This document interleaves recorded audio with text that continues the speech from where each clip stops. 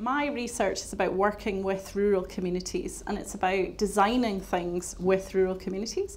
And the premise of it is that in the past we've had lots of top-down solutions to rural health issues, and our idea is that bottom-up might work better. So we work through a process with rural communities around what are their health issues, what are their service issues, and we bring data to them, we get them to ask questions themselves, and we bring them round to an idea of how they would like, what their priorities are about health and health services, and how they would like to see those addressed.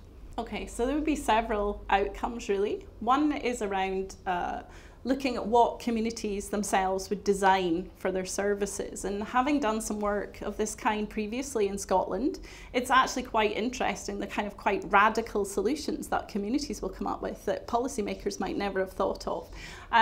So there's the kind of, well, what do people actually come up with themselves? Then during that process we also find that people they learn a lot about health and health services. So what we want to do is to develop a way of measuring the kind of literacy, if you like, that they get about health in that process. And obviously down the line, we want to then measure if the services or ideas that the communities have actually do improve their health and are implementable. So we get the communities involved in the next stage, which is that to implement the designs that they come up with.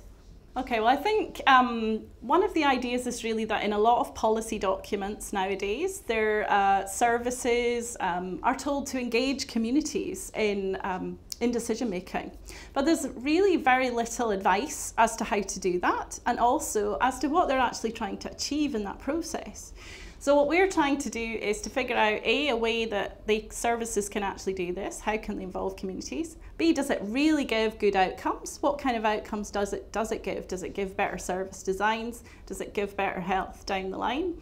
And does it help people to understand more about their health and their services? So really the benefits are really kind of obvious, I hope, in that you know, they should. This is a way to involve people much more in designing things for themselves.